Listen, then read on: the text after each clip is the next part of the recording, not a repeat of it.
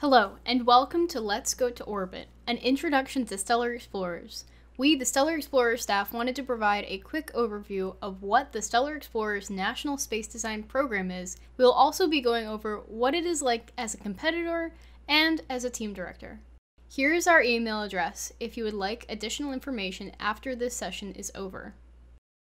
The Stellar Explorers National Space Design Competition is a team-building, problem-solving exercise that challenges students to think critically about space and realistic scenarios that current aerospace engineers approach on a daily basis. No prior experience is required, and there are plenty of resources, such as study guides and training scenarios, available on our website.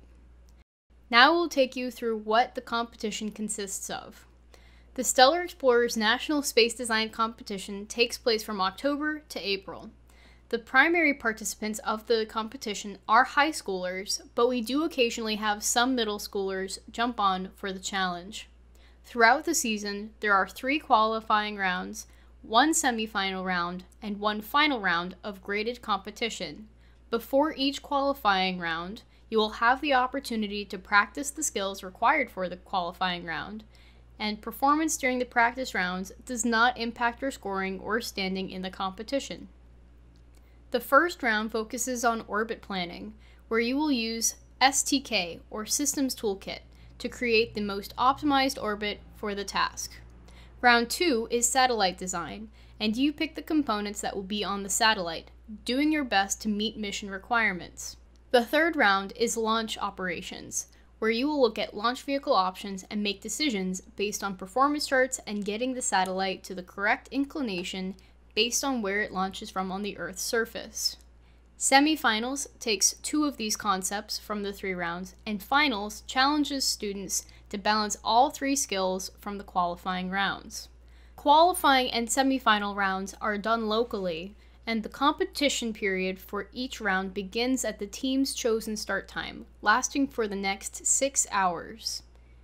If you would like to let competitors participate virtually or in person, both options are available during these rounds. Our national finals is held in person, and it will be at Space Center Houston for Stellar Explorers VIII. If you participated before, we wanted to highlight that there have been a few changes to the registration process and competition advancement. The registration fee for Title I schools, Civil Air Patrol, JROTC, and Naval Sea Cadet teams is waived for Stellar Explorers VIII. For high school teams, there is a $200 registration fee for the first team, $100 for the second team, and no registration fee for the third, fourth, and fifth teams. As for advancement to semifinals, teams move on from the qualification rounds based on their performance and is combined into a weighted score.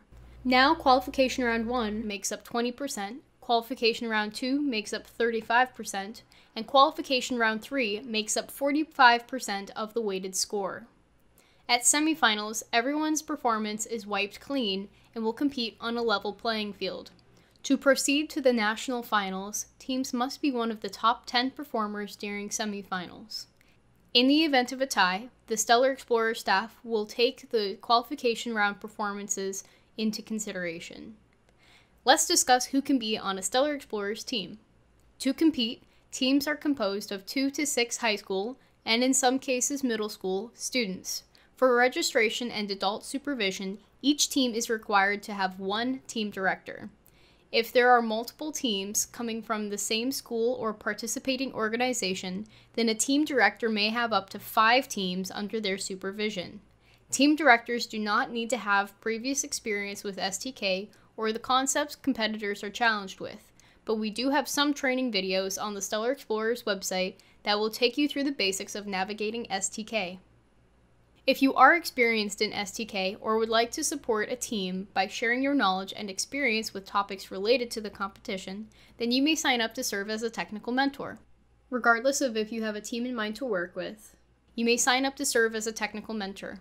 If you already have a team, then you would fill out this survey and indicate you are already working with a team. If you do not know of any teams in your area, we will do our best to pair you up with one that is local to you.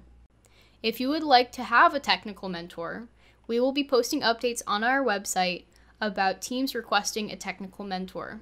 Technical mentors can come from anywhere. For example, an engineer from Lockheed Martin may support a few teams once every 2 weeks, mentoring them on the problem-solving process in STK. Thank you for listening to our StellarXplorers VIII overview. If you have any questions or would like more information, or even register for StellarXplorers VIII, please check out our website.